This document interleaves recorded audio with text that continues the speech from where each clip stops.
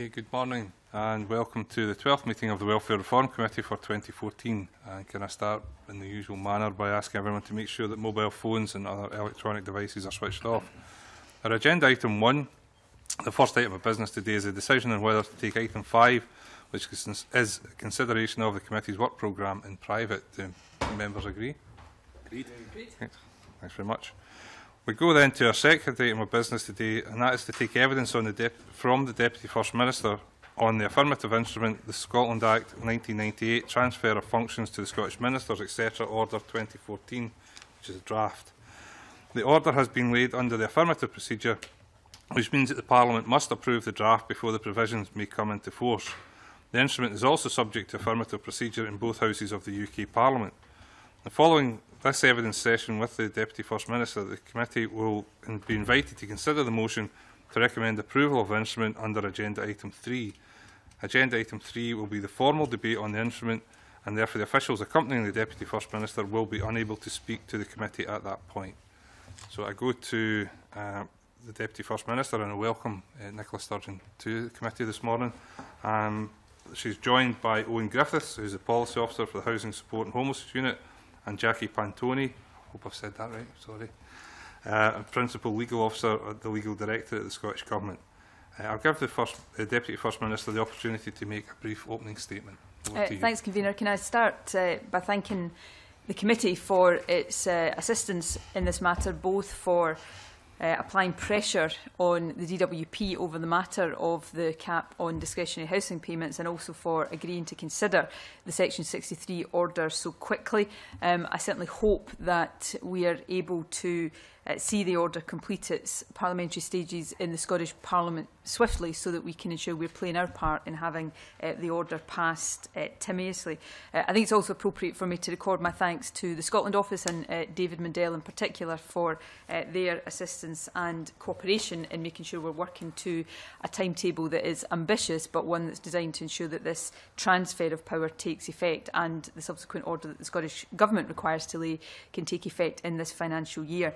Just very briefly about the order, the Section 63 order transfers the power found in Section 70, subsection 3, subsection A of the Child Support, Pensions and Social Security Act 2000.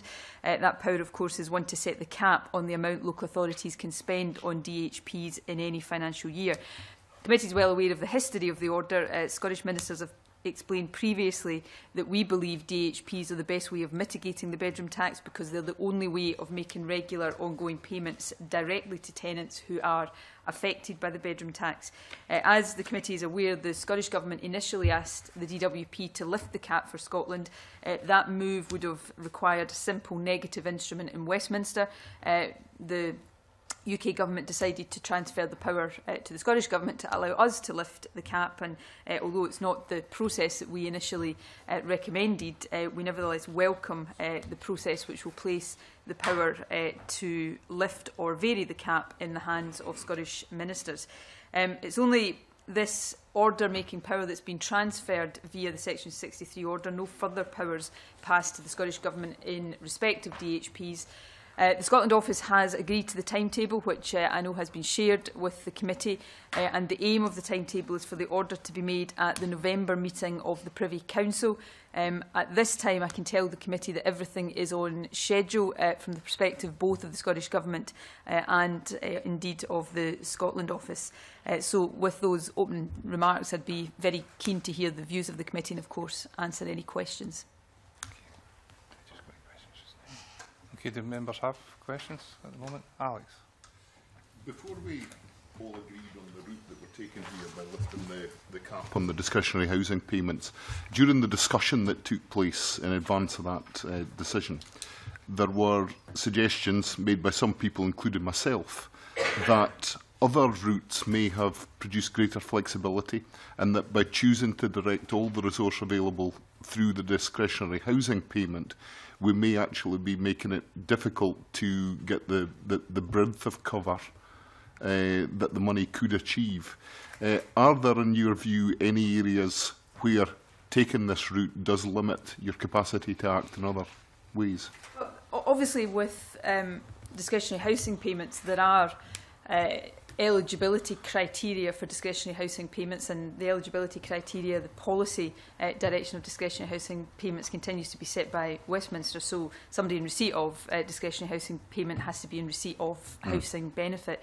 I have to say, my view, it has always been my view, and it continues to be my view, that this is the best way of mitigating the bedroom tax. And the reason for that, as I've set out today and I've set out previously, is that it is the only way the Scottish Government, via local authorities, can get regular and ongoing payments directly into the hands of individuals that effectively compensates them for the amount of housing benefit they are losing as a result of the bedroom tax. There is no other way within the powers that we currently have that we could do that in that way.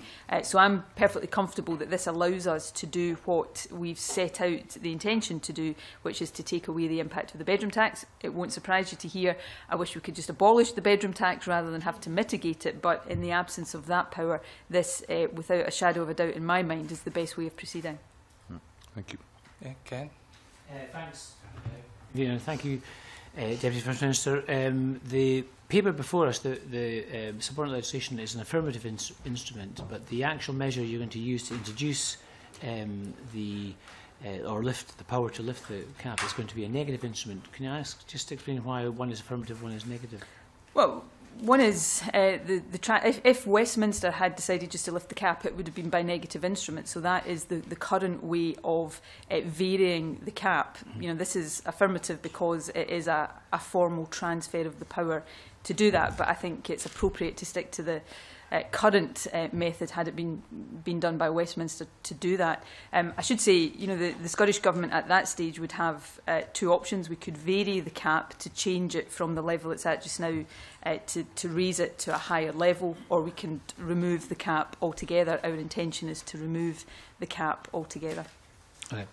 And as part of the way that the lifting of the GHP is, or the money is given to local authorities has worked in operation, there have been reports in some areas, I noticed in Falkirk Council in particular, that they've suspended DH payments to some groups unaffected by the bedroom tax. Now, I know that you've said this shouldn't happen.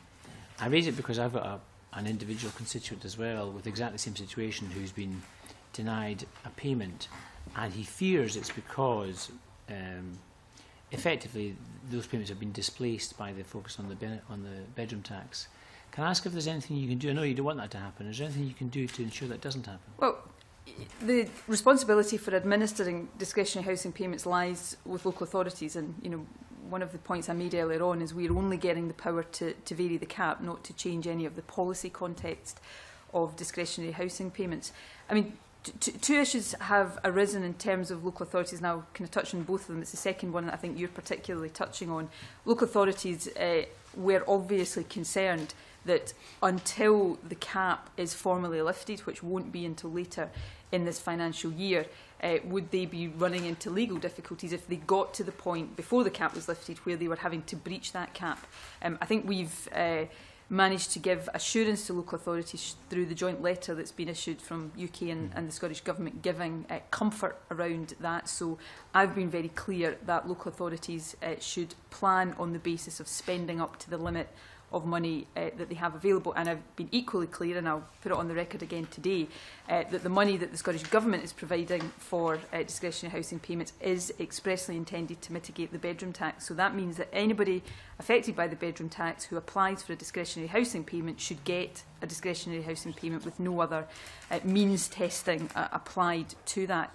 Second point you're raising is with the focus on mitigating the bedroom tax through discretionary housing payments, are there other uses of discretionary housing payments that are being constrained or curtailed? I should say at the outset, and I know money is tight in local authorities, once we lift the cap, there'll be nothing to prevent local authorities from within their own resources adding more to discretionary housing payments if they so choose. But even within the amount that's allocated so far, local authorities have, ballpark figure here, 50 million this year, 35 million of that from the Scottish Government, 15 million of that from the UK Government. Our current estimate of the cost of mitigating the bedroom tax is in the region of £40 million, so there is additional resources available through discretionary housing payments for other purposes. And indeed, if you look at the £15 million from the UK Government, that's split into a core amount, an amount for bedroom tax, an amount for bedroom tax in rural areas, an amount for benefit cap, an amount for local housing allowance. Now, we are of the view that the bedroom tax can be mitigated within the 50 million without touching any of these non-bedroom tax purposes. So there are resources there to be dealing with other claims and discretionary housing payments. Of course, it is then down to individual local authorities to assess those claims in the normal way. Okay, that's very helpful and absolutely in line with my understanding of what your position is in this. Just to return though, if there was evidence that some money was it was having a displacement effect, that some payments that would normally be expected through discretionary housing payments were not being made, are you monitoring that in any way, or are you actively intervening in any way? We're looking, we're monitoring discretionary housing payments and the use of that, and we will continue to do that. And we'll continue to discuss with councils their kind of practical experience of this. I've said very, very openly, though, that with the best will in the world, the Scottish Government cannot, through discretionary housing payments or any other means, compensate for the full impact of benefit cuts. These benefit cuts are taking £6 billion out of the Scottish economy. So we're doing as much as we can. We're doing, I think, everything we reasonably can, and we'll continue to look with an open mind at that. But nobody should be out there with the illusion that somehow we've got a bottomless pit of money to put back all of the money that the UK Government is taking out of people's pockets. The only way we'll be able to stop the full impact of that is if we've got the power to stop these changes at source. And one more question, if I may. Obviously, you've made some money, well, yourself and the Scottish Government and the Westminster Government have both made money available, and local authorities, to help with the impact of benefit of the welfare cuts. It's not all been taken up. Now, I was just reading some analysis that possibly the amount of money that was made available in rural areas may have been an overestimation. Can I just ask for your own thoughts about why there hasn't been the full take-up? Is it because there's a very difficult, hard-to-reach group? Is it possibly because there was an over-allowance for rural areas, or is there any other explanation why it's not been fully taken up? In terms of initial allocation of money, we are in, right now we're in the situation where some local authorities, before the final tranche of money from the Scottish Government for DHPs has been allocated, we have, I think, 12 local authorities that are already funded adequately to fully mitigate the bedroom tax. So in allocating the remainder of that, and obviously that has to be done in agreement with COSLA, but what we need to do is get that money to the local authorities who need it. So yes, part of the reason we wanted the cap lifted wasn't just so that we could, because remember the cap applies to individual local authorities as well as to the global sum of money. So part of the reason we wanted the cap lifted was not just so that we could increase the global sum of money, but also so that we can flex that money in terms of where it's getting to, so that there's not over allocations in some areas and under allocations in others, and that's what we hope to be able to do with the remaining tranche of money. But secondly, I think there is an issue, again, without labouring, well, I'm going to labour on this point because it is an important point. The bedroom tax is not abolished. The bedroom tax is still in existence. People still have a legal liability for the housing benefit loss to meet the rent that's not covered by housing benefit. So, when I made the statement about this in Parliament, I was very clear. I think you asked a question about it, that, local authorities, housing associations, the government, we have to get the message across that people have to apply for help. And as well as I do, that that's a message that is easier to get across in some groups than it is in others. So there is an ongoing job of work there that we still have to do in order to make sure that people are aware of the help that is available. I know you talked about discretionary housing payments. I think in other aspects of our welfare mitigation work, the welfare fund, for example, underspends that we saw last year, I think were a feature. generally speaking, of a new fund bearing in, I don't think we're going to have too much difficulty in getting that money out the door. So, but these are issues that we've got to keep at. We can't just assume, particularly when we're talking about the bedroom tax, that everybody that is entitled to help will apply for it. We need to continue, and particularly local authorities, housing associations, landlords have got a particular responsibility there to get that message across. I thank you for that reply. Just on the same point, it's just the variation. Just to let me understand, there's a huge variation. That's all I ask. That between, let's say, North Lanarkshire. This is on the proportion of DHP funding spent. North Lanarkshire has spent over 100, more than 100%, and whereas Murray, Perth, and Kinross are less than 30%. That's quite a variation. I was just trying to get your understanding of what's the key reason behind that huge variation. Well, it can't just be hard to reach people, I would have thought. No, I mean, some of that will be down to the differing impacts of the bedroom tax and an initial situation where the allocation of the funding was not necessarily mirroring where the greatest demand was, which is what we are trying to fix now with the flexibility of not having the cap. So repeat the point I made earlier on, the cap had a double effect, because it's still in place, a double effect in the sense that it limits what you can spend in a global sense, but it also limits what can be spent in individual areas. So, some local authorities with, their, maximum allocation under the cap still didn't have enough to mitigate all of the bedroom tax, where other local authorities perhaps had too much for that, given the lesser demand for it. So getting rid of the cap helps us to sort the allocation as well as ensure that there's enough money overall. Thank you. Deputy Convener. Thank you.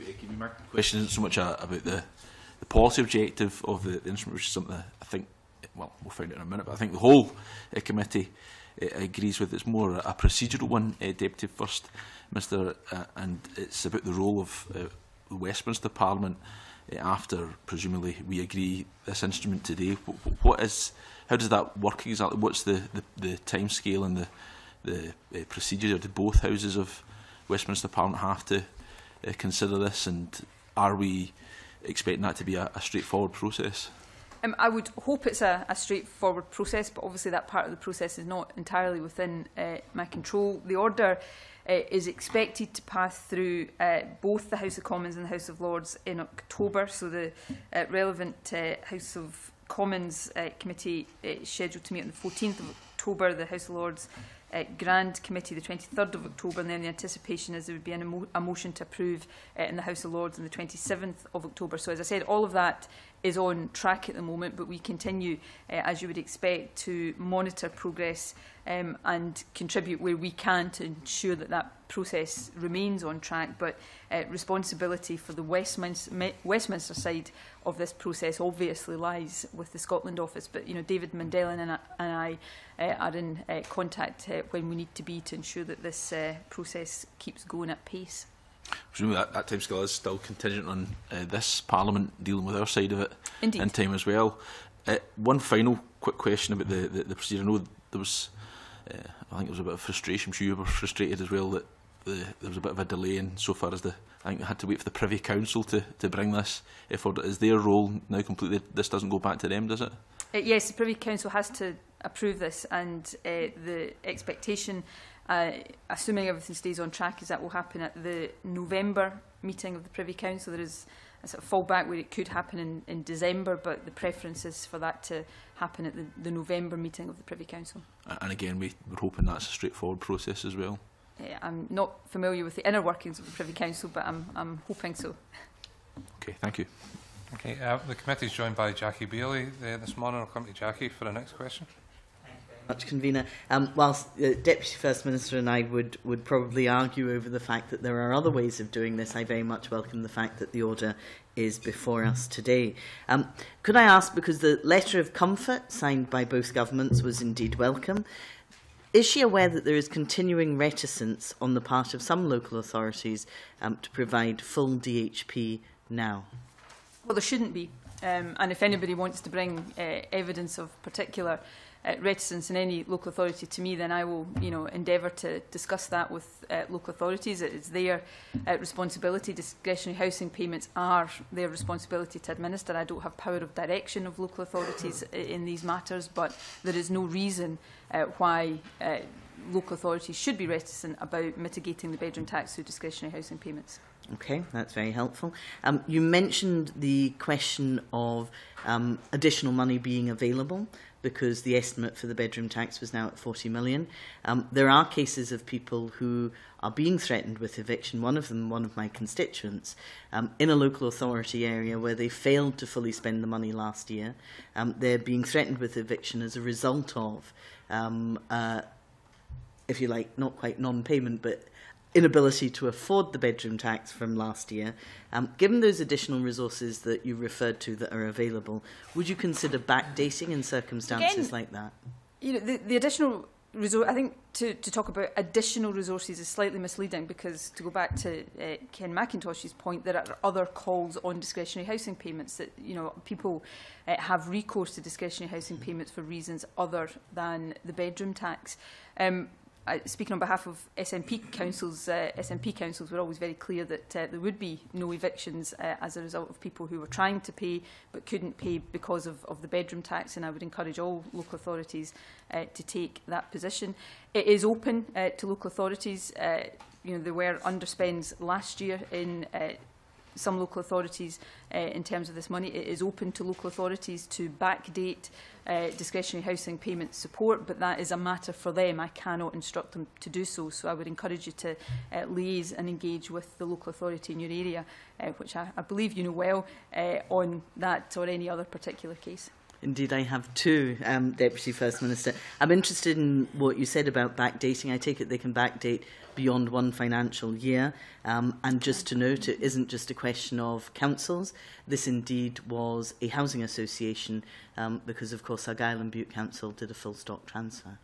Well, yeah, I don't know the details of the constituency case you are referring to. Obviously, I'm pretty sure you'll pursue that vigorously and rigorously in the best way you can. There is discretion on the part of local authorities to backdate across financial years, but that is a discretion that rests with them, and that's why I would encourage you to discuss that with them.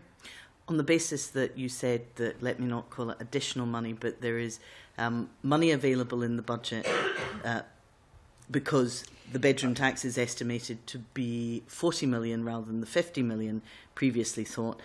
Would you be encouraging local authorities to use their discretion to backdate for people who are subject and threatened with eviction as a consequence? I think that would depend on the circumstances. The money in this financial year is there to mitigate the bedroom tax in this financial year. There is discretion to local authorities, but local authorities have to be mindful of the other calls on discretionary housing payments. They are perfectly able to exercise that judgment, and I have every confidence that local authorities are able to do so. And if there are particular cases that merit that, then I would encourage local authorities to look at them sympathetically, but the decision rests with them. I suppose what I'm asking you is whether you would favour an approach. I'm not going to sit here and endorse or encourage a blanket approach, because I think it depends on particular circumstances. The money we've made available to local authorities for this financial year is to mitigate the bedroom tax in this financial year. So you're ruling out on that basis. If it's mitigation in this financial year, Jackie you're Bailey ruling out. No, I think clarity. No, absolutely not. We'll get a clearer perspective. I genuinely just want clarity, because there are people caught in the position where they are threatened with eviction because of bedroom tax arrears for last year. So I am genuinely seeking clarity. Let me try to do it saying. in simple terms for the benefit of Jackie Bailey. Local authorities have that discretion, and it's entirely up to them whether they choose to exercise that discretion in any individual case to backdate support. Thank you. Well. Thank you. Good morning, Director First Minister. I just wanted to raise two brief points. One, just going back to Ms Bailey's comments on mitigation. I mean, obviously, this is a policy area over which Westminster has control, and what our Scottish Government is doing is mitigating the harmful impacts of a Westminster policy. And that leads me to the second point, which I think you've referred to earlier, which is very important, is that this measure today will not abolish the bedroom tax in Scotland, but will rather mitigate the impact of it. And therefore, that begs the question that surely it is this Parliament that should have the control over such matters and not the Westminster Parliament. And further, that the only way to guarantee that this Parliament can control such matters is to vote yes on the 18th of September. Yes. We're not abolishing the bedroom tax here. We're mitigating the bedroom tax. Now, I don't want to see people suffer as a result of an iniquitous policy imposed by a government we didn't vote for. That's the position we're in right now.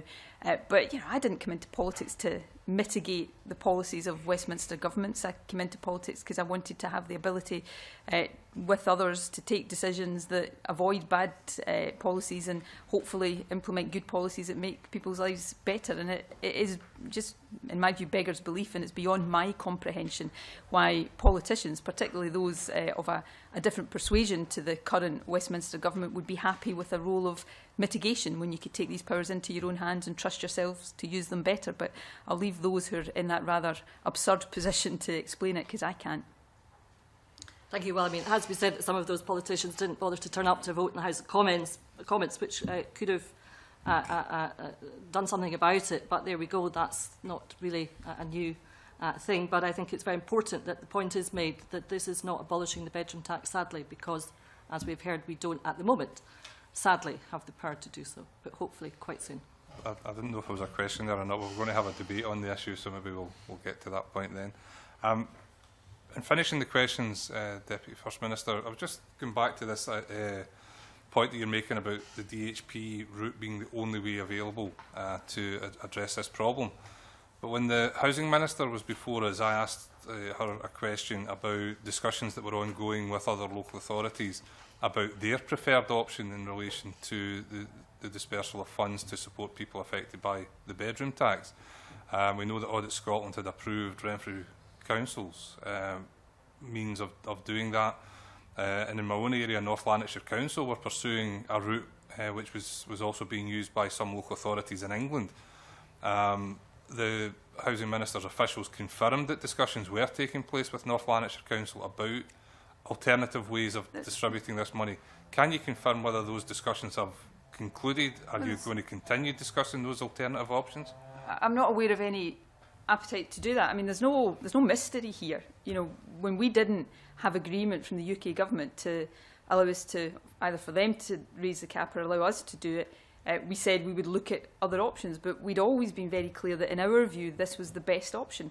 The best option because, unlike other options, it has the ability to get regular ongoing payments directly to tenants that avoid them getting into debt, which I think is quite an important part of this. So, yes, we were prepared to consider other options, but this is the best way, and now we've got the power to do it the best way. That's the way we're opting to do it, and I think that's absolutely the right thing to do. So my question is, have you ruled those other options out? Are discussions still ongoing with local authorities about those other options? We're routing the money that we have set aside to mitigate the bedroom tax through this route because it's the best option, and I'm not aware of other options that are better than this one, and I don't see why we would have discussions to try to come up with second best options when we are securing the power to do it in the best way possible. But in the particular case I'm talking about, I was approached by officials from North Lanarkshire Council to ask that question of the Housing Minister. They believe that their preferred option, which required the approval of the Scottish Government ministers, was better than DHP. That was their view. Do they have that discretion to use a different method from DHP, or are you saying that this is the only one that they can This use? is where the Scottish Government financial support is going to through discretionary housing payments. Councils have a range of discretion to do a range of different things. I can't, direct or stop them doing that. But in terms of the money, according to Audit Scotland, you can approve alternative methods. Well, I'm not. I'm happy to come back to you on this point, but I'm not aware of any, request for approval of a. But the Scottish Government's financial support to mitigate the bedroom tax is being routed through discretionary housing payments. And that's, you know, that's now if local authorities want to do other things in addition to that, then, you know, we'll always be prepared to discuss and, you know, and enter into dialogue about that without, you know, I'm not sitting here just now giving guarantees or saying where those discussions would end up. But this is the best route, in our view, to mitigate the bedroom tax, which is why we are routing our financial support for that through this route. Okay. That appears to be the end of questions. So we go to agenda item 3, which is the formal debate on the affirmative instrument. And we have scheduled 90 minutes for this debate, but I'm not encouraging members to use that. Can I remind the committee and others that during the formal debate, officials cannot speak in that discussion. So I invite the ministers to speak to and move motion S4M 10739 in her name. Formally moved. Okay, thanks, the Deputy First Minister. Do members have any contributions that they want to make? I think we can then put the question that motion S4M 10739 that the Welfare Reform Committee recommends that the Scotland Act 1998 transfer of functions to the Scottish Ministers, etc. Order be approved. I think that's us completed that part of the business this morning. Thanks very much to everyone for the contributions. I'll take a couple of minutes just to allow members to change. I think that we have to change some of the seating arrangements. I'll suspend the meeting for a few minutes.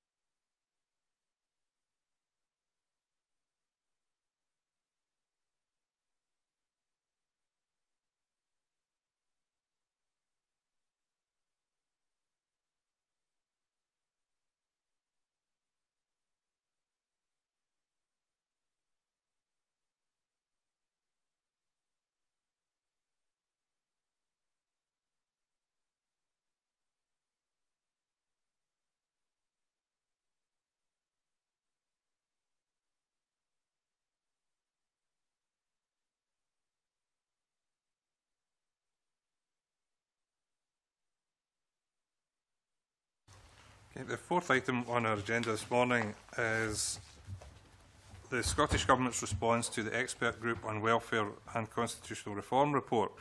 As members will recall, the committee took evidence from Martin Evans, Lynn Williams and David Watt of the Expert Working Group at its meeting on the 24th of June. Today provides the committee with an opportunity to take evidence on the Scottish Government's response to the report.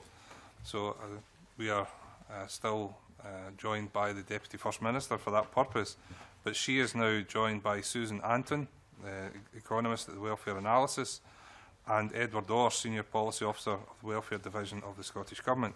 So again, I'll invite the Deputy First Minister to make some introductory comments on the report. Thank you. Thanks very much, Convener. I'll be reasonably brief in my opening remarks. I want to start by placing on record my thanks to the Chair, Martin Evans, and all of the members of the expert group on welfare. I know they were before the committee before the summer recess. I think the report they have produced for our consideration is a very solid, robust and comprehensive report, and coupled with the first report of the expert group, I think would provide a newly independent Scotland with a very, very solid foundation on which to build a better, more fit-for-purpose welfare system. I think it's also appropriate for me to point out with sadness that I'm sure will be shared by all of the committee that one of the members of the group, Professor Ailsa Mackay, sadly passed away before the group could conclude its work. I know that the input she was able to make to the group was hugely valuable, and I've got no doubt that she would have continued to make a valuable contribution, but I want to put on record my thanks to her for the work she did here and the enormous contribution she's had in this area of policy over a long period of time. This report that we're discussing today, as I said, was the second report of the expert group. The group's first report was a technical report looking at the costs of welfare in an independent Scotland and the infrastructure that was already in place to support delivery of the welfare system. The group in that report found that the Scottish Government forecasts were a reasonable estimate of the costs involved, and indeed the UK Government's own analysis paper mirrored those estimates. On delivery, we know that Scotland is already well placed to deliver the functions needed for a welfare system. Indeed, the group found that Scotland delivers almost all parts of the current UK benefit system to people living in Scotland from locations within Scotland, and we also deliver significant services to England, which run into the millions. For the second report, I asked the group to look at future options for change, including the principles that should underpin reform, how these principles might be reflected in helping support people into work, and how, as a society, we best support those who can't work and help them to have a decent standard of living and also contribute fully to society. It wasn't an easy remit, but I think the group has come up with a very solid piece of work dealing with key issues such as in-work poverty, while outlining a way forward that would put trust back into the system. The report obviously details some 40 recommendations, but I think what is striking is the finding at the heart of it that we have a system where trust has broken down, both the trust of the wider public in believing that their tax contribution is contributing to a fair system, but also trust in recipients of the welfare system that they are being treated with dignity and respect, and that their contribution is also being recognised. I'm not going to run through all of the recommendations because I know we'll get into the detail of some of these in our discussion. There were a number of recommendations, though, in the report that the government indicated immediately that we would accept. So the establishment of a national convention, increasing carers allowance, restoring the link between benefits and the cost of living, abolishing the bedroom tax, replacing the current system of sanctions, and abolishing the current work capability assessment that determines the ability to work of the sick and disabled. There were a range of other recommendations that we are looking at very carefully because they have there is a need to consider them in all of their complexity, but we're looking very favourably at these other recommendations, not least the one that suggests we should over time be increasing the minimum wage to match the living wage, something that I think would be hugely important to help deal with the growing problem we have in this country of in-work poverty. We're also looking at alternatives to the work programme, how we support those with a disability enter and stay in work, and the proposal for the introduction of a new social security allowance. Final comment is one of the things I thought was most powerful about the report, and it's something that I think all of us require to give further thought to, is this suggestion that we need a radically different way of supporting sick and disabled people. And the analogy was drawn with the very concerted efforts that were brought to bear on lifting pensioners out of poverty. We need a similar holistic approach to dealing with those with long-term disabilities who are not likely to be capable of using work as a route out of poverty. So in summary, I was very pleased with this report. I think it gives us a solid base to work on, and I'd be very keen to hear the committee's views and answer questions. Thanks very much, Deputy First Minister. Can I kick off just by raising some of the issues that Martin Evans brought to us when he spoke to the committee?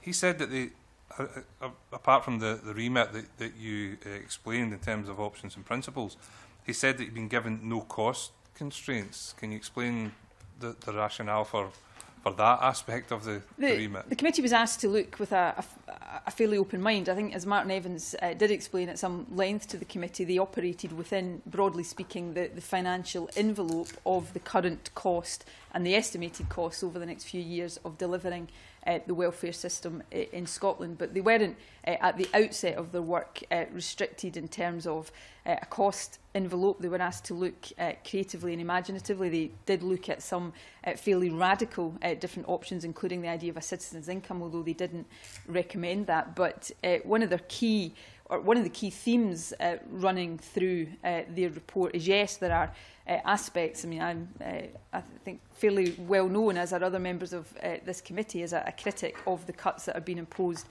by Westminster. I think there are big aspects of the current direction of travel that we shouldn't carry on with. The move to universal credit and personal independence payments. I think the move to restore some link, the key link between benefits and the cost of living is really, really important. Increasing carers allowance, these all have cost implications. But the central theme of what much of what the report was talking about is how we use current resources better, particularly to help those who are furthest away from the labour market into work. Okay.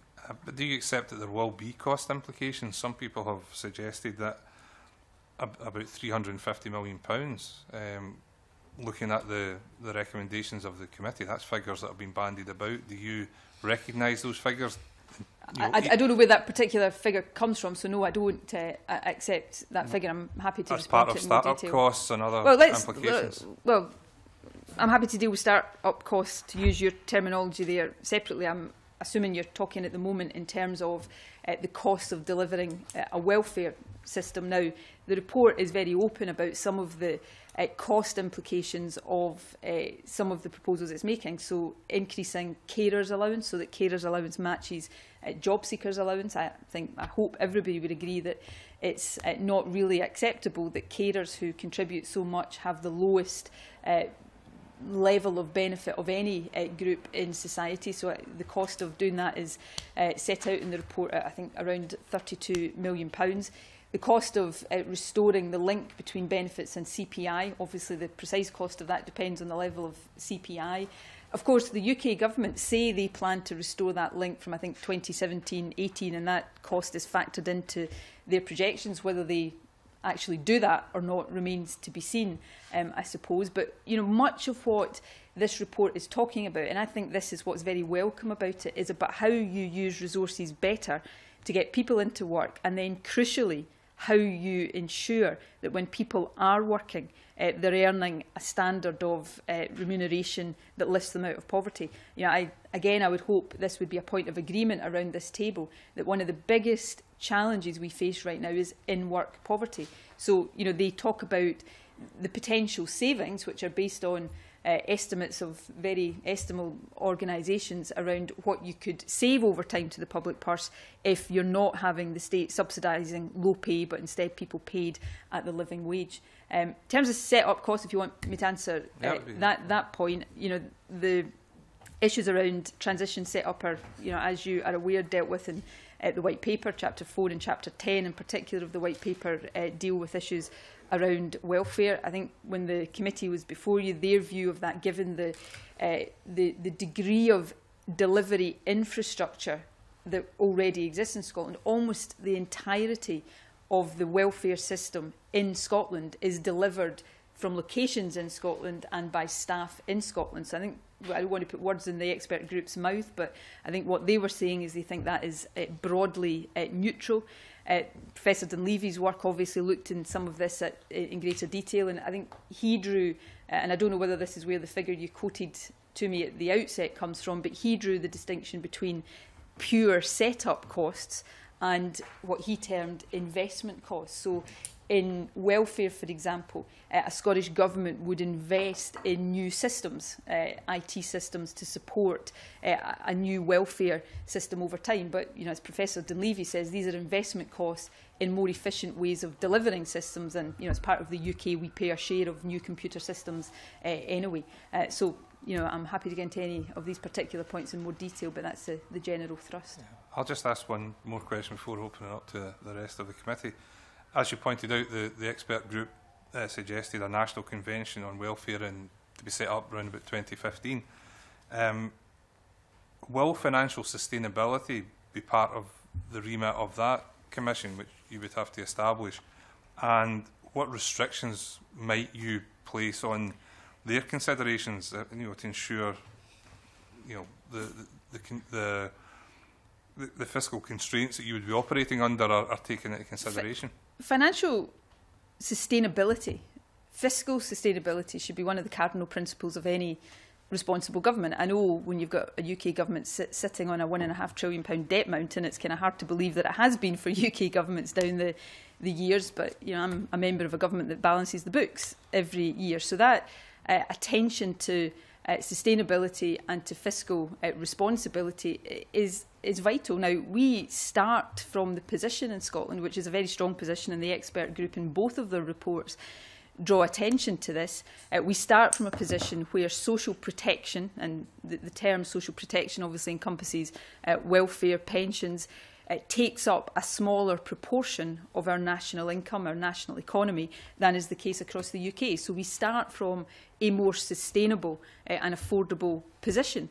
And obviously everything we do, whether in welfare or anything else, has to be done with the determination to be financially responsible. But one of the big challenges, and I actually would say it's one of the big opportunities in doing welfare better, is that you design your welfare system in a way, you align it with your systems of employment and your approach to the minimum and living wage in a way that is very much focused about getting folk into work and making sure work does pay decently for people, so that you're not having people in work dependent on the welfare system. So, you know, this idea that, you know, Scotland can't afford a decent welfare system and shouldn't be aspiring to have a welfare system that is better than the one we've got and actually represents a better use of taxpayers' money is not one that I hold to at all.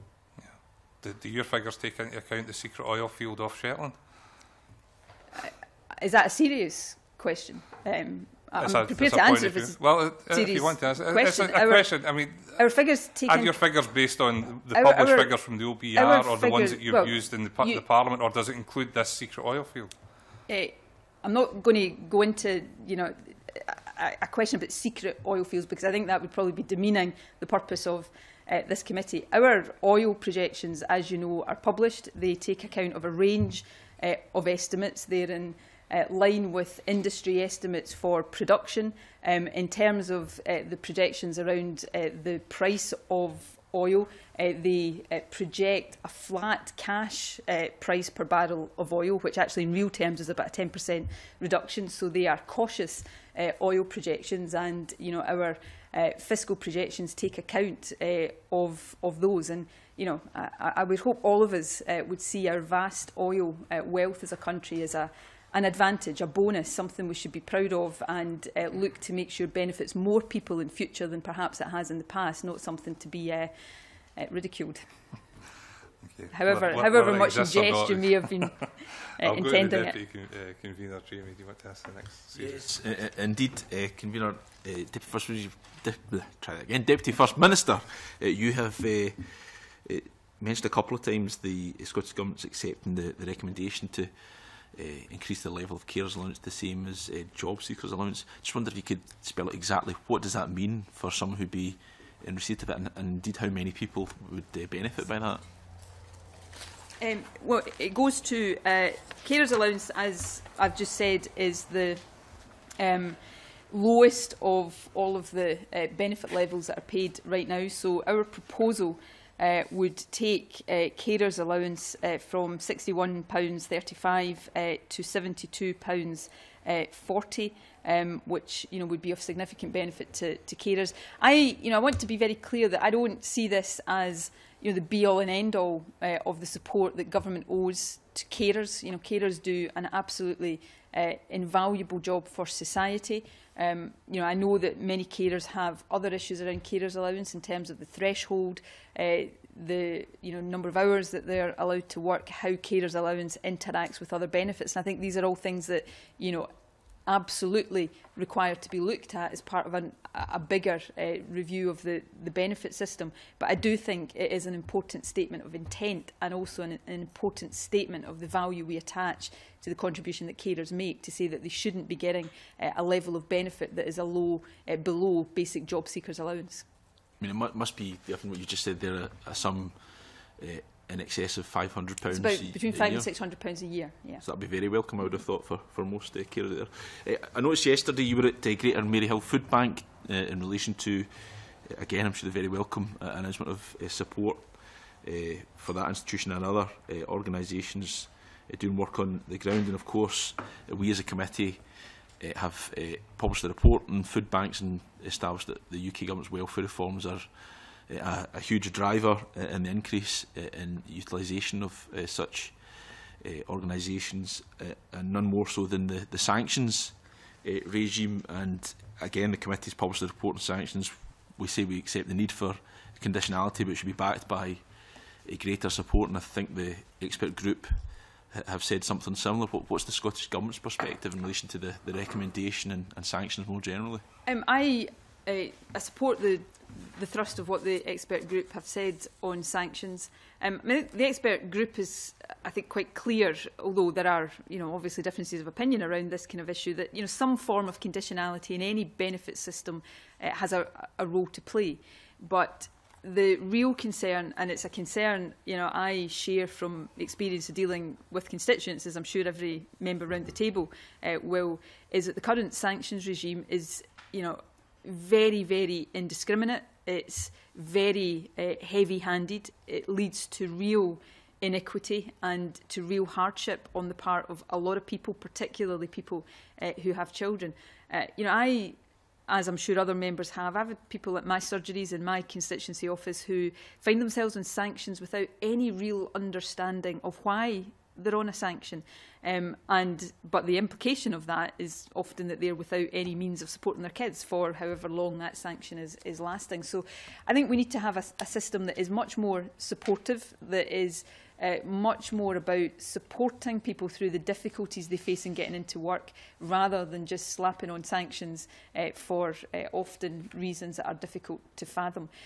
In terms of food bank demand, I keep hearing, and it was put to me in an interview yesterday, and I should say the interviewer was only putting it to me as being somebody else's view, but this view that the DWP puts forward, that the rise in demand for food banks is because we've got more food banks and folk just decide to go to food banks. That is just insulting beyond measure to people who have to go through what must be real trauma and indignity of going to a food bank. The rise in demand for food banks, 400% increase in demand over the last year, is down to the cuts in benefit provision that Westminster are implementing. That's the hard reality. The experts from Heriot University made that point as well. It's definitely not supply-led, it's definitely demand-led, sadly. One last question, Convener, and at least a lot of the early work of this committee, through the USA process, we had a lot of witnesses who came through the work capability assessment process, come to speak to us about their experience, invariably, in fact I think universally, negative. And again, the expert group has posited a change for the work capability assessment. They say it should be scrapped and replaced with something a little bit more enabling, more of a partnership philosophy. How does the Scottish Government respond to that? Well, again, I agree with the recommendation. Obviously, there's work to be done in terms of the detail of what would replace that. I think it's fair to say, and again, this is a view born out of experience, that the work capability assessment has led to some, quite, horrendous cases of stress and anxiety on the part of people that are put through that. Now, any system like that has to be humane, it has to be personal. I think these assessments should always be carried out by clinicians. I personally don't believe it's the kind of system we should be outsourcing to private companies. I think it is so fundamental a part of how we support people with disabilities that it should be a role of government. And so therefore, I think there is a real need to put in place something that is much more fit for purpose. As I said, very frankly, there's some careful consideration of exactly what form that takes. But the current system, I think, is deeply, deeply discredited. Thank you. Okay, Alex. Yes, going back to the money issues that the convener raised in the opening remarks, the Minister, the Cabinet Secretary, talks regularly about cuts and puts a broad figure on these cuts, which again she mentioned earlier in today's meeting, of £6 billion. Could you give me a rough breakdown of where that £6 billion comes from?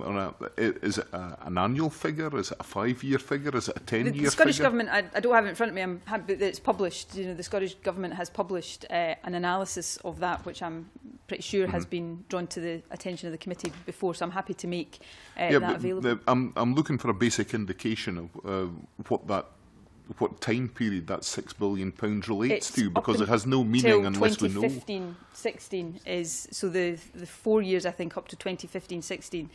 But as I say, it's a published document by the Scottish Government, so I'm more than happy to draw it to your attention. It's a figure that extends over 4 years, is that the case? Over years up to 2015-16. Yes, so it's an accumulated yes. figure. When you talk about that accumulated figure, and you talk about it in very general terms, that appears to sound like a commitment to return that money to the benefit system. Yet, in an earlier answer, you said that when you asked the committee to look at welfare, you made an assumption that it would be roughly within existing figures. So, is there a commitment to return that money to the welfare system in Scotland, or is that just a vague commitment designed to sound attractive to people who are in a desperate situation? No, there is a real commitment to undo some of that. Now, we can't go. Some of that, that £6 billion, for example, has come from over the last few years, the link between benefits and tax credits and the cost of living not being maintained. So the freeze and then 1% cap, we can't go back years and undo the damage that's been done, but we can, going forward, say, as I have said today, that we will guarantee the link between benefits and the cost of living. Similarly, much of the impact on disabled people, for example, is coming from the transition from DLA to personal independence payments, and we're saying very clearly we will not continue with the rollout of personal independence payments. Now, exactly the cost implications of that and over what period of time depend on, because we still don't know the precise timetable for the UK government's intended rollout of that, but we do not agree with that change. So there's some very clear and very tangible ways in which we cannot turn the clock back. I wish we could in some respects, but in moving forward from the point that we have control over the benefit system, there are things we will do very differently to stop the impact falling on the most vulnerable in our society. So reductions in tax credits are actually included in your figure of £6 billion? That figure includes the not rising, it's a figure about the money that's been taken out of the economy and the impact on real people. There are substantial changes in the tax system that, taken as a whole, but it's a net. That figure is a net. But there have been significant reductions in tax credits. But that has been as part of general changes within the tax system, which at the same time saw the basic the tax threshold increase to the extent that people are between £800 and £1,000 better off. Well, As a that result figure is of that looking change. at the net impact of changes on individuals. Now, I'm sorry if it's not You palatable. use the phrase net impact, but surely if you want to take the net impact, you have to balance one change in the tax system with another. If you simply take one change and count that as a cut, without taking the other change into account, that is expressly not a net impact. Well, what I'm saying, I think there's plenty of evidence from a range of different organisations that the changes you're talking about in terms of raising the tax allowance, for example, do not compensate for the range of other changes for every single person. Now, there are, it stands to reason that when you have tax credits and benefits not keeping pace with the cost of living, when you've got significant changes to benefits for disabled people that are taking money out, that has an impact, and that impact is what we've tried to quantify in the way that you're talking about. So we've moved now from talking about cuts in general to being more concerned about the specifics rather than the headline figure. I'm not sure what.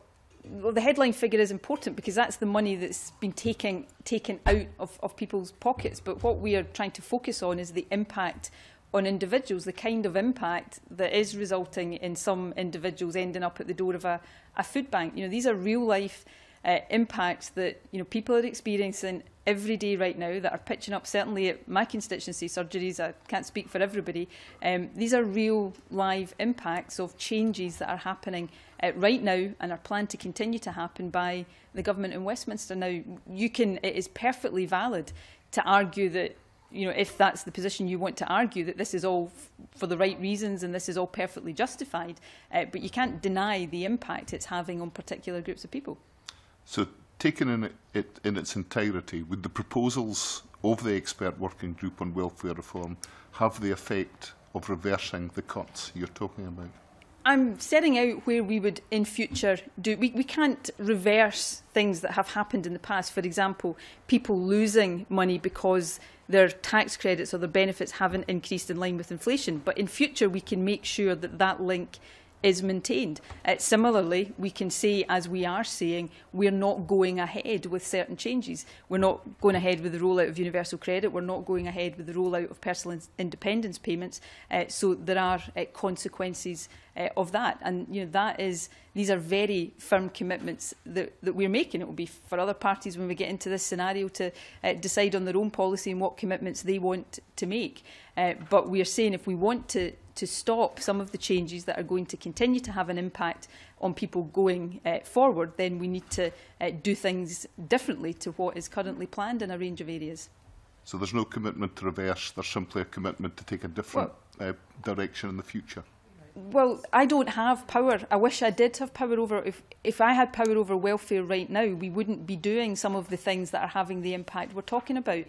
Unfortunately, I don't have that power. Now, I can't, with the best will in the world, turn the clock back to restore a link between benefits and the cost of living a year or 2 years ago, but I can say quite clearly that in future, if we have this responsibility, then we'll maintain that link so that those on the lowest incomes don't continue to fall behind the cost of their incomes, don't continue to fall behind the cost of living, which helps to push more people into relative poverty.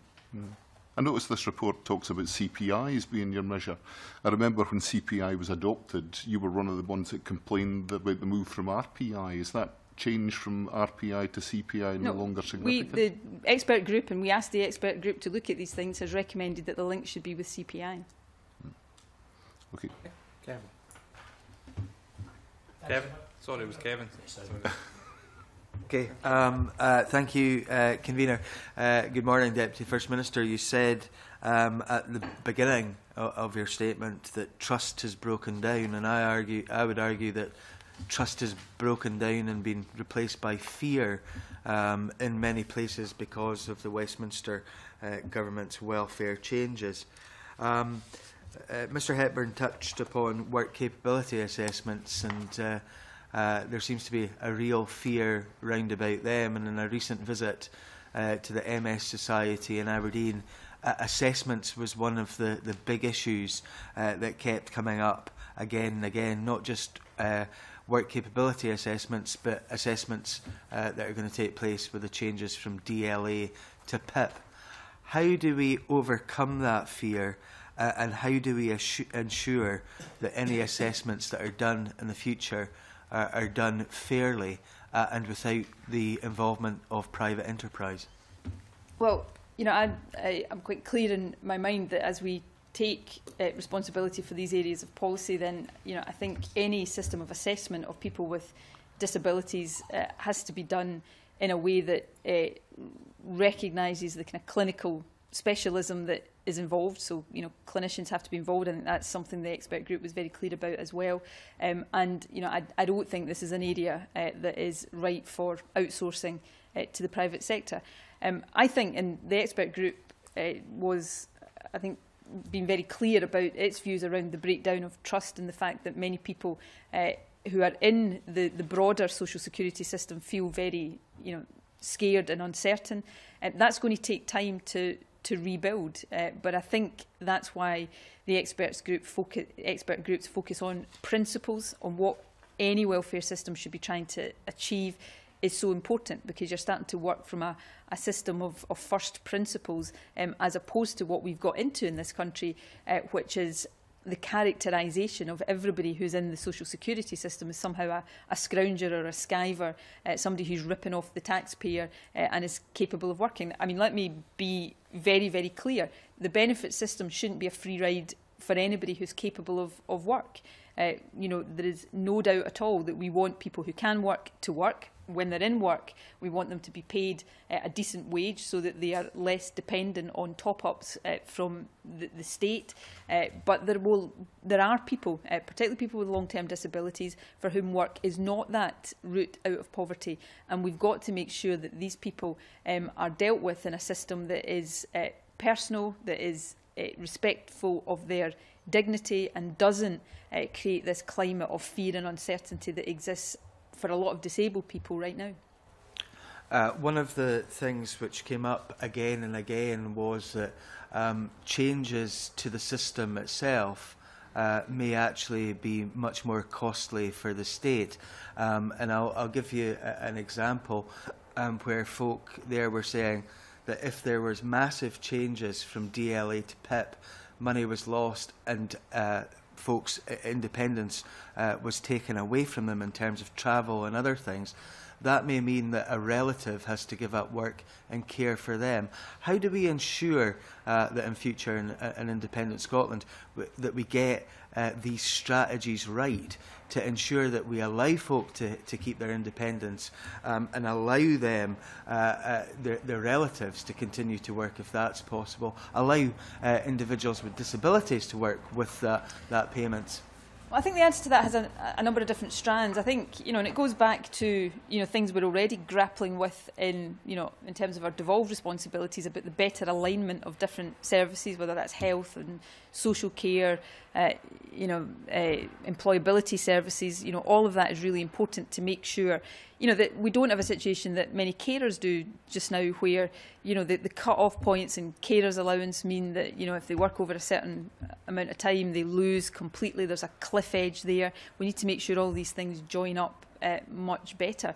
But I increasingly think, and, you know, certainly my thinking on this has been developed by this report we're talking about just now, that we need a really fundamental kind of look at how we support people with disabilities, because right now, you know, people with disabilities, they are, you know, sort of in the general kind of welfare system, you know, often being treated in a way that is driven by, you know, the desire to get people off benefits. And I've already said, where people should be in work, they absolutely should be expected to work. But, you know, often, you know, disabled people right now feel very caught up in this, you know, idea that anybody in receipt of state benefits is somehow a scrounger or a skiver, and we've got to get away from that. And I think I'm very, very attracted to what the expert group has said about looking very discreetly at long-term disabled people and how we support them to have independence, to have a decent quality of life in a way that helps lift them out of poverty. Now, there's a lot of work to be done around that. I'm not sitting here saying we've got all of the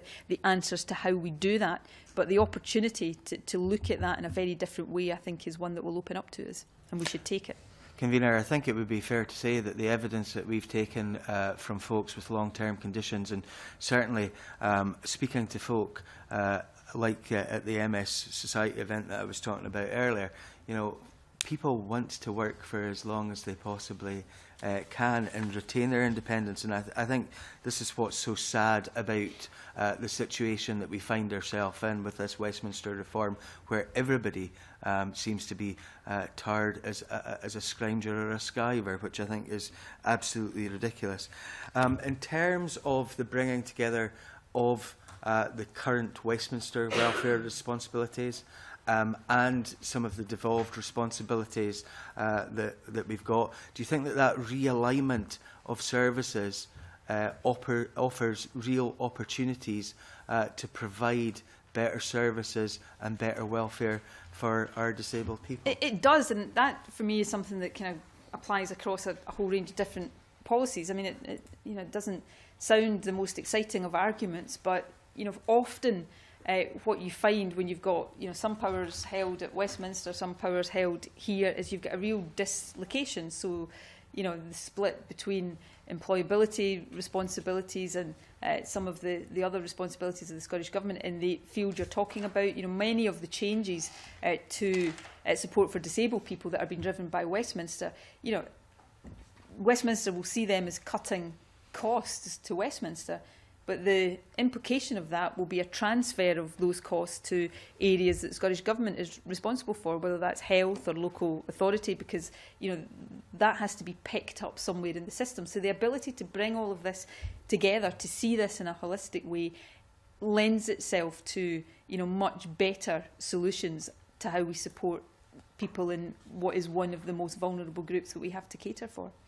So an end to the current scenario of Westminster, in many cases, cost shunting onto other public bodies, which often leads to greater public costs, but beyond that, huge costs to people's lives because there's not that holistic approach. I mean, I'm not saying that happens automatically. We know from our own experience how difficult that is between health and social care, and we're working now to integrate those things. And so even in areas that are already devolved, there can be, if you don't get the right structural setup, there can be the tendency to do that. But the first step is to have responsibility for all these areas so that you can look at how you align and integrate the different services to provide the best outcome. It doesn't happen by magic, and it's not always easy. But we're going to have a better chance of doing it if we have all of these responsibilities in our own hands.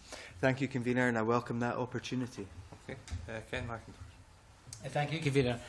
Can I just begin, if I can, Deputy First Minister, by talking about sanctions, which you mentioned earlier. The report was quite strong about abolishing the current system of sanctions, but it talks about replacing it with a system of conditionality. Can I just ask you to explain the difference between sanctions and conditionality? Well, in terms of basic terminology, sanctions is a form of conditionality. So you don't get benefit unless you do certain things, and benefit can be removed. The problem with the current sanctions regime is the way it's being applied, where it's being applied, in my view, very indiscriminately. It's been applied in circumstances where people actually need more support. So a single mother ending up being sanctioned because they haven't had childcare and haven't been able to do the things that they're required to do. That makes no sense.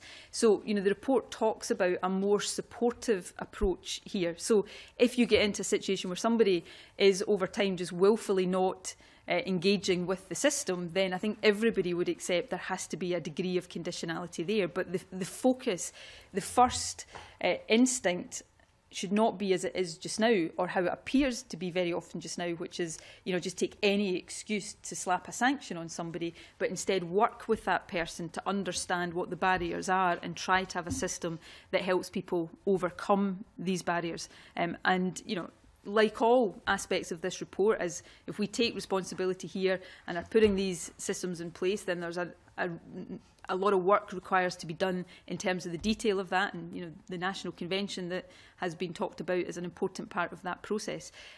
But it's not so much that there's a strict line between sanctions and conditionality. Sanctions is a form of that, but it's how it's been applied at the moment, and in my view, deliberately applied in this way that is so deeply wrong and counterproductive. And perhaps that's the bit that's not talked about as much. We talk, understandably, about the impact on people, but the counterproductive nature of the way sanctions are applied in terms of not providing the support to help people back into work, I think, is also of considerable concern. Can I thank you for that? You also mentioned earlier the plans to increase carers' allowance.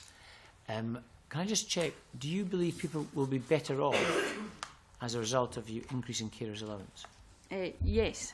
Mm-hmm. I mentioned that I've had some correspondence, somebody who believes that although one part of the carers' allowance will increase, another part will decrease. It's your understanding that they will definitely be better off as a result of this change? Yes, but I said earlier on, I think there's other issues you have to look at in terms of how carers' allowance interacts with other parts of the benefit system.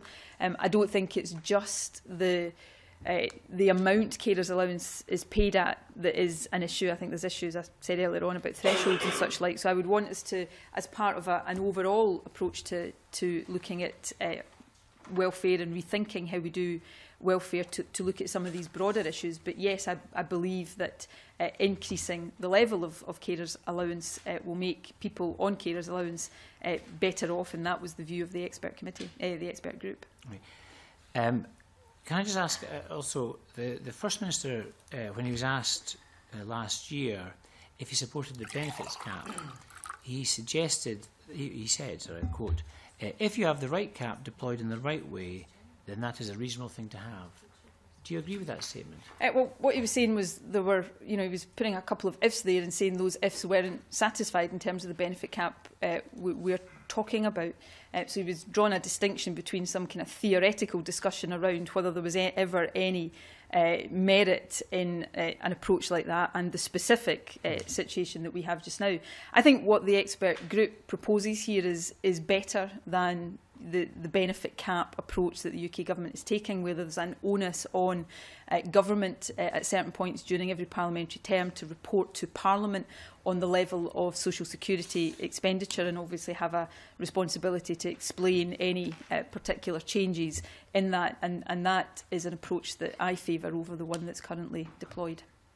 I appreciate that the First Minister did put particular caveats in, but with the caveats they put in, do you agree with the point he made? The government, which includes the First Minister, agrees with the expert group, which has laid out an alternative approach, which is a responsibility on government. I mean, the benefit cap that the UK remains to be seen how they implement that, and what happens when they breach it, whether they'll just allow it to go by the wayside or whether they'll cut people's benefits, which I suppose if it's to be meaningful for them, for their purposes, you would have to assume they will do, which is very worrying.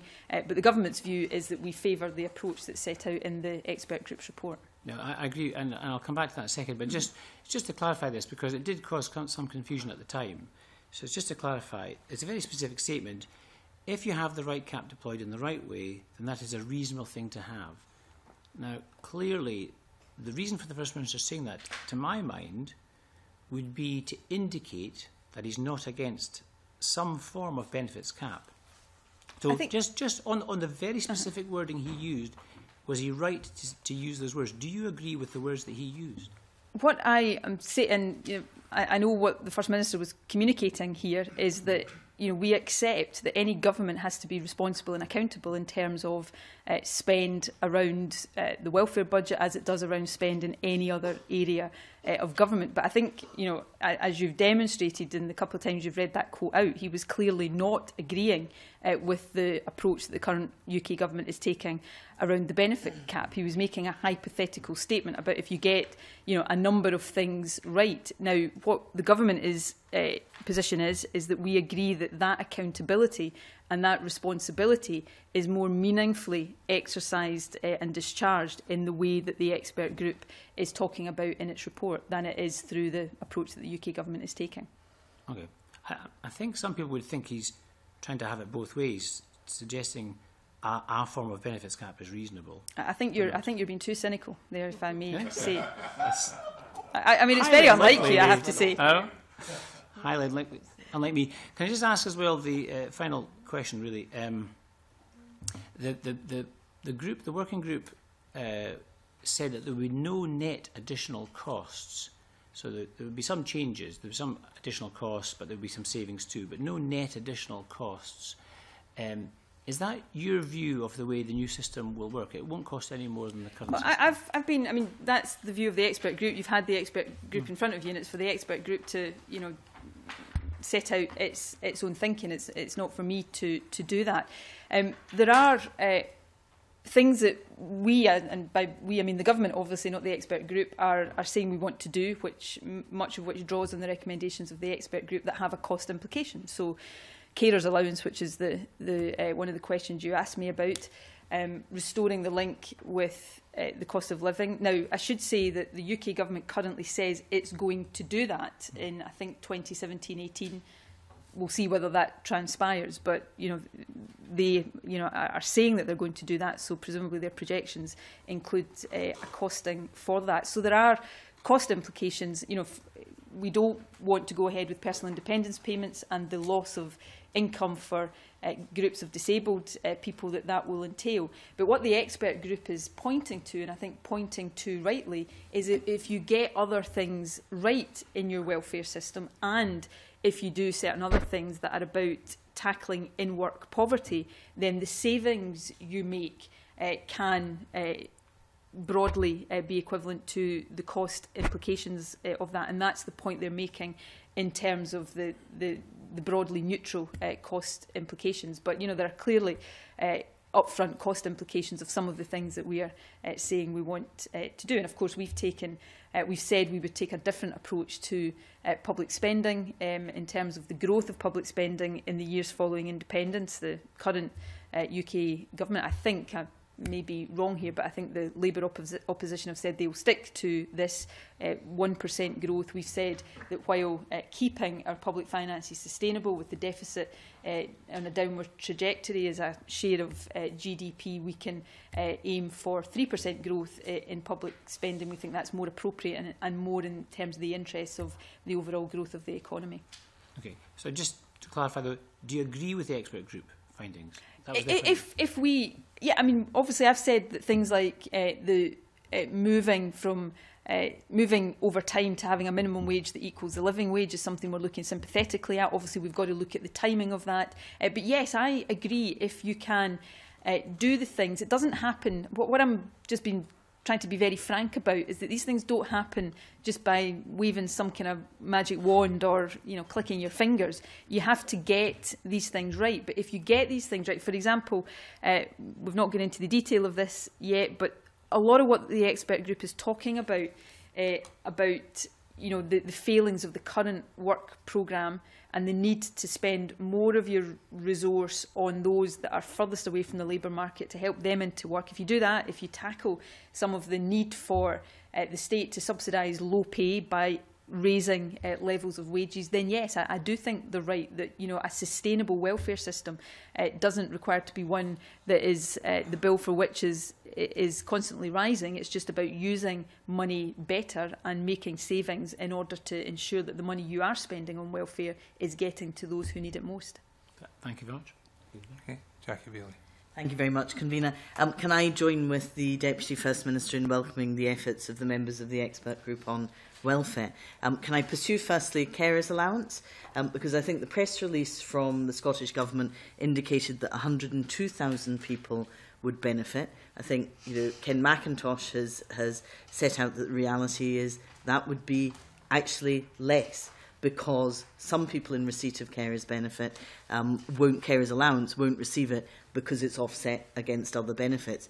Could the Deputy First Minister therefore confirm that actually the actual figure of those who would benefit is 57,000? I'm not. I'm more than happy to look at what Jackie Bailey's putting forward to me and reply to her in writing on the detail of that. But I would remind her that what I've said is that, and I would hope there would be an agreement here that raising the level of carers' allowance is the right thing to do. But there are other aspects of how carers' allowance interacts with the benefit system that we require to look at, because the intention here is to help people who are eligible for carers' allowance. So, this is one of the many areas where, if we get into the scenario of having the responsibility to do this, I'm sure Jackie Bailey will be very keen to work with the government, or if Jackie Bailey is in the first government of an independent Scotland, I will be very keen to work with her to make sure we implement these kind of changes in a way that is about benefiting as many people as possible, because the intention is very clearly to do that. I'm as ever keen to work with the government. I question whether they are quite so keen to work with me, but maybe there is a new dawn. Can I perhaps share? There will be a new dawn if we vote yes. First Minister.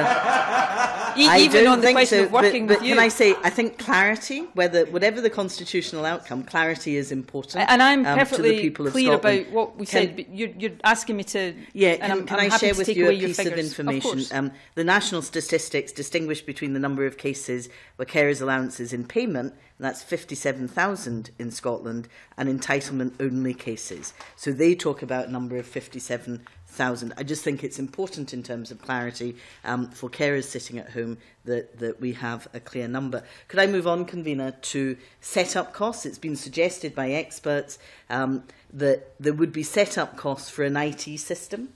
Now, I know you made a distinction between investment and otherwise, but you would need a different IT system to administer a changed benefit system in Scotland. The suggestion was that was 300 to 400 million.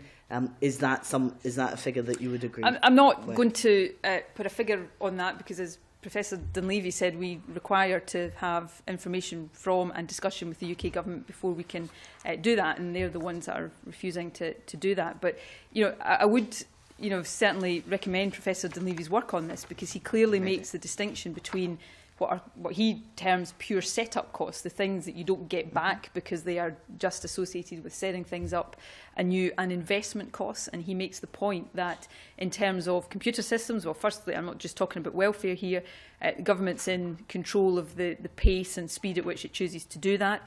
It involves putting into place systems that are fit for purpose and can deliver efficiency savings over time. He also makes the point that, of course, as part of the UK, systems are periodically updated, and we pay our share of that right now. So, that I wouldn't describe as a set-up cost, as an investment cost that a Scottish Government would make to make sure we've got fit-for-purpose systems to administer our welfare system. Whatever you describe it as, and I'm happy to go with alternative descriptions, does the sum 300 to 400 million fit?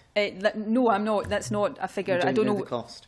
Well, I've already said to you, and we've had this discussion across a range of issues on set-up costs. I am perfectly ready and willing to go and talk to the UK government. I'm happy to clear my diary and do that at a point of their choosing if they want us to be able to bring more clarity. But as Professor Dunleavy said, the barrier to doing that right now is an inability and an unwillingness on the part of the UK government to enter into these discussions. Okay. I think you would agree that the expert group's first report, their interim report, suggested that as a way of avoiding risk, that for a transitional period you should share the UK system. Nevertheless, you've said quite clearly that the Scottish Government would wish to make a priority change to social security immediately following separation. If you can't use the existing system, because sharing a system where you're going in a different direction becomes difficult, how do you propose to consult, legislate, design, build and test systems within a period of 18 months, 2 years, however long it would take? Well, we'll do what requires to be done to move from a system of shared administration to a system where we are able to start the process of implementing the kind of welfare system we want. As is evidenced by the experience in Northern Ireland, it is possible within shared systems to make changes. Northern Ireland has opted to make some of these changes already. We may be able to do that through a shared IT system for longer, but we won't know that until we can have that proper discussion. But we're very clear that we want to be in a position within a very short period of time of being able to start the process of making the significant changes that I think we all want to see to a Scottish welfare system as quickly as possible. And interesting, the example you give, because Northern Ireland, of course, would remain in the United Kingdom and benefits would be paid in sterling. There is no such clarity with the position adopted by the Scottish Government. For the record, Convener, yes, there is. Well, there you go. We could do yes, there is, no, there is, or no, there isn't all day, but I will avoid that. Can I ask why the expert group and indeed the government has previously and currently used GDP as a measure of welfare affordability? Well, it's a standard measure of how you determine the affordability of things within an economy, is the proportion of your economy that makes up. And on that measurement, not only is welfare more affordable in Scotland than in the rest of the UK, but also than in many other OECD countries. It's interesting then that your own fiscal commission suggested that comparisons of GDP per capita, including North Sea oil, should be viewed with caution, as much of the output from North Sea oil we know flows overseas. So an alternative measure that they support, which is your own fiscal commission, that accounts for this, is gross national income. And there have been a number of independent economists that have suggested that that would be a better, more realistic measure. I'm not aware that Labour have decided that GDP is suddenly not a relevant measure of the economy's wealth. I'll remember that the next time I hear Ed Miliband talk about the latest GDP figures. Can I just interrupt? Because I don't think this is funny. This is about whether, but your members are. This is about whether a system is affordable and judged by independent economists as being affordable. I know you would treat that question seriously. Well, let me answer it in two different ways. I find the assertion that we seem to hear more and more often from Labour, that Scotland can't be independent because we can't afford anything, to be deeply, deeply insulting to people across this country. We pay for the services that we currently enjoy in Scotland from the taxes and the national insurance contributions that we already make. And I know Jackie Baillie will be aware of the fact that for every single one of the past 30-odd years, we've generated more tax per head of population than has been the case elsewhere in the UK. So the idea that Scotland is somehow subsidised, that the only reason we can have a welfare system right now or a pension system is because there's a money tree in London sending us up free money, is just got no basis in fact, and I think people find it quite insulting. We pay for our welfare system right now, and we will do that in an independent Scotland. And the measurement of our country's wealth, the tax revenues from North Sea oil and gas don't flow overseas, they flow to the Treasury in London, and frankly are as likely to be spent on nuclear weapons and whatever else George Osborne wants to spend them on than on things that are actually for the betterment of people in Scotland. So Scotland can afford a welfare system, but the real benefit of being independent with powers over welfare is that we get the chance to decide how those resources are spent in a way that actually benefits the people who depend on that system. And Jackie Baillie can continue to defend the right of Tory governments to dismantle our welfare state. She's perfectly entitled to do that, but I actually prefer to argue for Scotland taking responsibility to build the kind of system that I think we should be proud to have. See, it's interesting, I find, that the Deputy First Minister didn't answer the question, because none of what she said was actually indicated as an opinion by myself. What I merely wanted to know is why the measure used of GDP, one that has been criticised by the government's own economists as well as independent ones, is the one that's used. Jackie, but, I'm clearly not going to get an answer to this. Jackie Baillie, wants to cite independent advisors. The expert group on welfare is a group of independent advisors to the Scottish Government, unless she's impugning something else.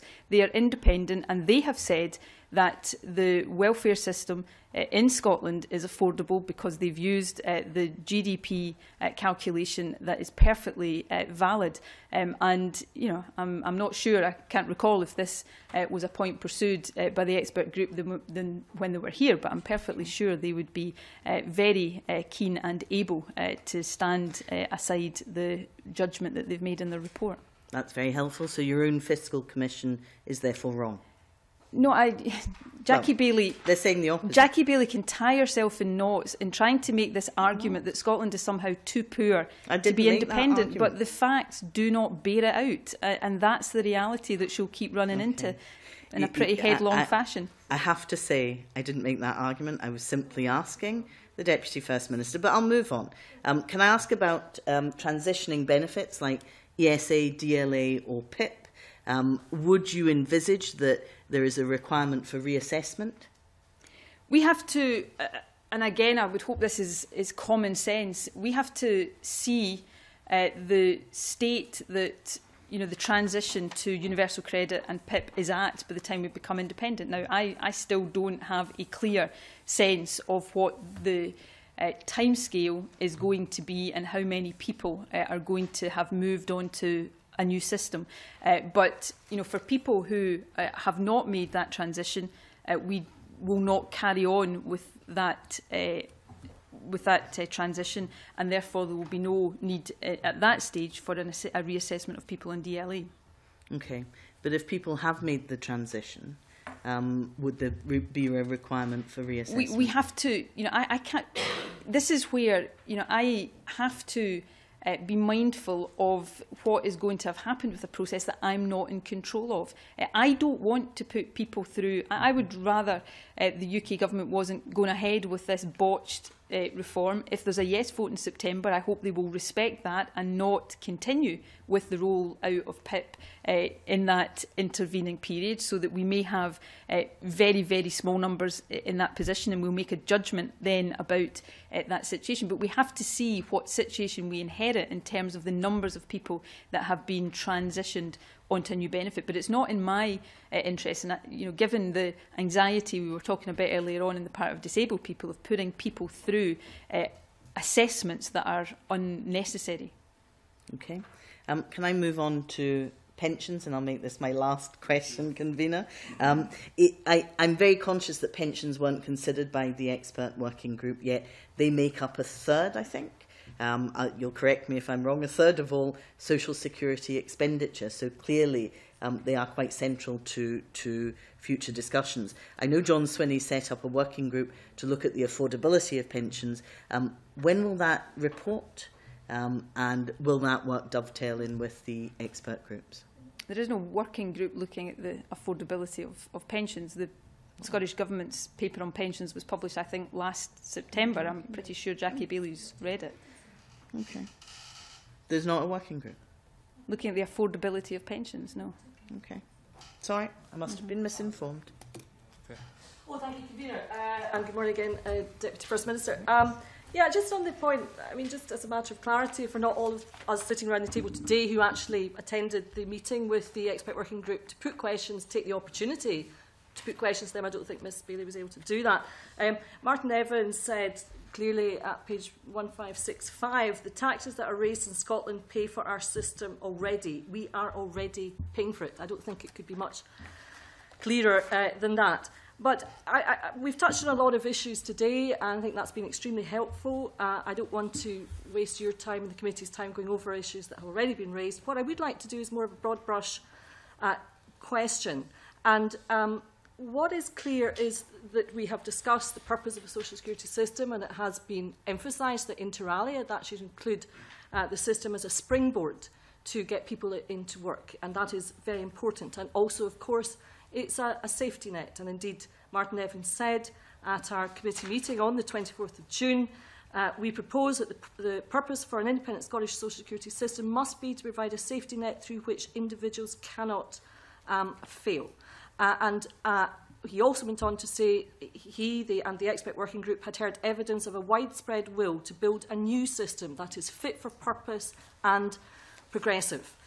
In that regard, Deputy First Minister, I would like to quote from a witness that was brave enough to come to our committee to talk about their experience, their family's experience of the benefit system. I did read out this quote when we had the Under-Secretary of State for Scotland, David Mundell, here on the 26th of June. He regrettably seemed to be in denial about what this lady was trying to say, and perhaps I could just, for the record, read it out again. And it was a Leslie McMurtry who made a comment about her husband's experience, who had had a number of mental health and physical problems but was found to be fit for work. And inter alia, she said, "I am a history graduate, and I thought that when we set up the welfare state, it was to be there for people such as my husband, who worked hard and did his best, so that in times of need something would be there for him, but it is not there." And she went on to say, "There should be something there for those hard-working men and women who have contributed to society. They are being left with nothing." Surely at the heart of our debate today are the positions of people like Leslie McMurtry's husband, because what we have to do, surely, and I would ask then the Deputy First Minister to confirm that that is her vision for the social security system of an independent Scotland, that what we want to create is a system that is based on dignity and is part of a system of a civilised country, and not leaving people like Mr McMurtry to fall through a safety net. Yeah, absolutely. You know, you have to judge the efficacy and the efficiency and the dignity of any system like this on whether it can provide the safety net for the kind of person that you've just spoken about. And, you know, what concerns me so deeply about what's happening to the social security system in this country right now is that, you know, to put it as charitably as I can, the safety net is developing large gaping holes where lots of people are falling right through it. And, you know, that is not right. It's not right from the perspective of the people who are falling through the safety net, but nor is it right for society as a whole, because it benefits nobody. If we've got, you know, people, particularly people with disabilities who are in that position, the burden falls somewhere else. It will fall principally on their family who care for them. It will fall on the health service. It will fall on local authority services. And, you know, that's why I thought the expert group's characterisation of what a benefit system should be there to do was very powerful. It should be a safety net. It should be there to protect people against, you know, life's unexpected twists and turns, but it should also be a springboard. You know, I feel very strongly that the benefit system shouldn't be abused, it shouldn't be exploited, it shouldn't be there to help folk who just can't be bothered getting out of their bed to go to work.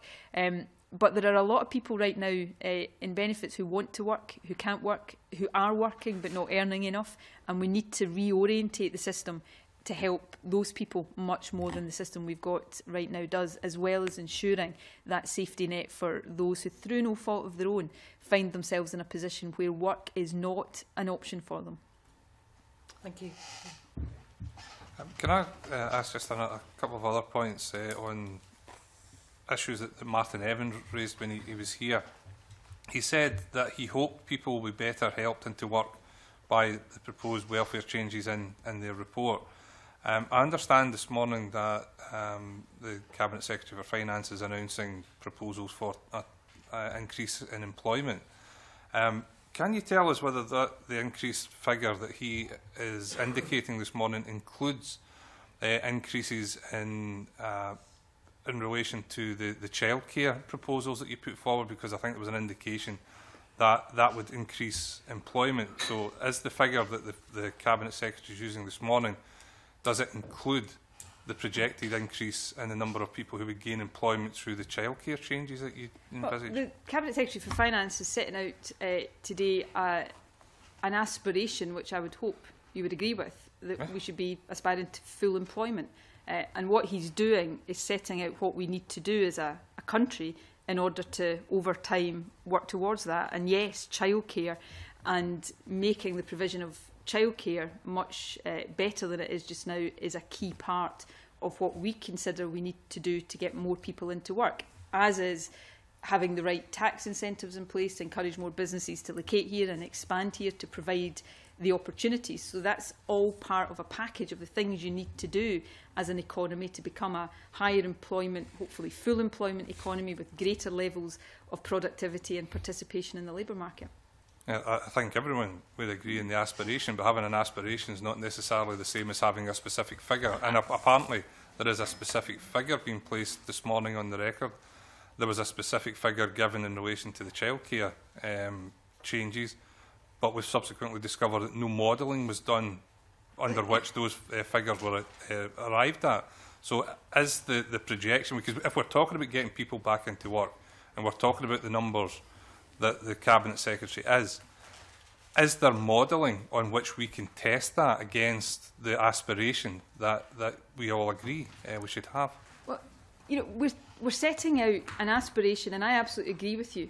Setting out an aspiration doesn't let you achieve that aspiration, but we're setting out across a range of things, childcare included, how we get towards that. By having control over our spending and our revenue, so that we do have the ability to transform childcare and reap the economic benefits of that, to have the tax levers to incentivise different sectors of our economy and encourage jobs growth. All of these things, they don't happen by magic, but they don't happen at all if you don't have the ability to put in place the policies to make them happen. So if the committee wants any more detail of any of the aspects in the paper that John Swinney is publishing today, we'll be happy to provide that. But this is about, as a country, setting ourselves the ambition of what we want to achieve, of having confidence in the skills of our people and the wisdom of whatever government it would be to take the right decisions when we've got the hands on the levers of power, and have access to our resources to say, do you know what, we can do better than we're doing right now. We've done pretty well on the economic front, notwithstanding all the difficulties with limited powers. We can do a lot better if we have the full economic powers that come with being independent. But would you agree, if you're putting specific figures on what we can expect, then there should have been some modelling that we can look at to see how those figures are arrived at? I'm more than happy to provide, if there's particular aspects of what has been published today that the committee wants more detail and information of the government's working around that, I'm more than happy to provide that.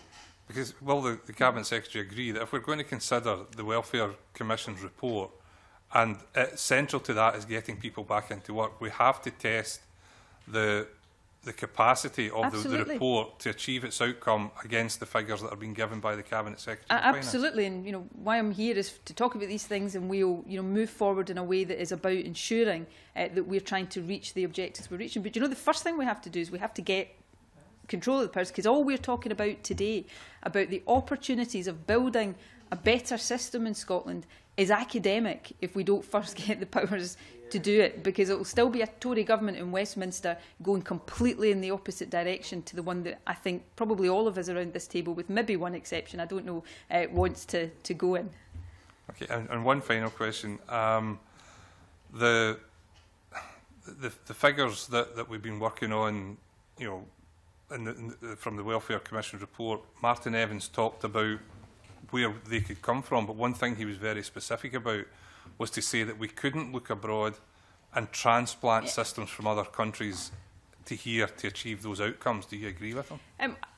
I think the comments he made in that respect and the comments the report makes are pretty sensible. They do say we can learn lessons from other places, and I think we should all be keen and willing to learn lessons where we can. What they say, and I would say that this is common sense. You can't simply transplant one system from one country and assume that will work in Scotland with the differences that we have here. But that doesn't mean you don't look to learn lessons and learn from how the best do these things. No, I think we can agree on that. We are slightly ahead of schedule. Jackie Bailey wanted to ask a supplementary, so I'll allow you one short question, Jackie. And it will be very short, I promise. I accept that there have been difficulties for the Cabinet Secretary in costing all of the paper. Have you been able to cost any of it? And if so, what are the costs that you've arrived at? The expert group lays out where it considers the cost implications in both directions are. The specific changes that are being recommended here are costed, and the carers allowance is the obvious one of that. But as we move forward, we do that in a holistic way that looks at the savings we can make from lifting people out of poverty who are in work, for example, as well as the cost implications. Okay. Can I thank the Cabinet Secretary and her officials for coming before us this morning? I certainly found it an interesting discussion. I hope she did too. And thanks very much for your time. Thank you. I'll suspend the meeting now before we go into our discussion on the work programme. Thanks. It's a private session at that point, so we have to clear the gallery.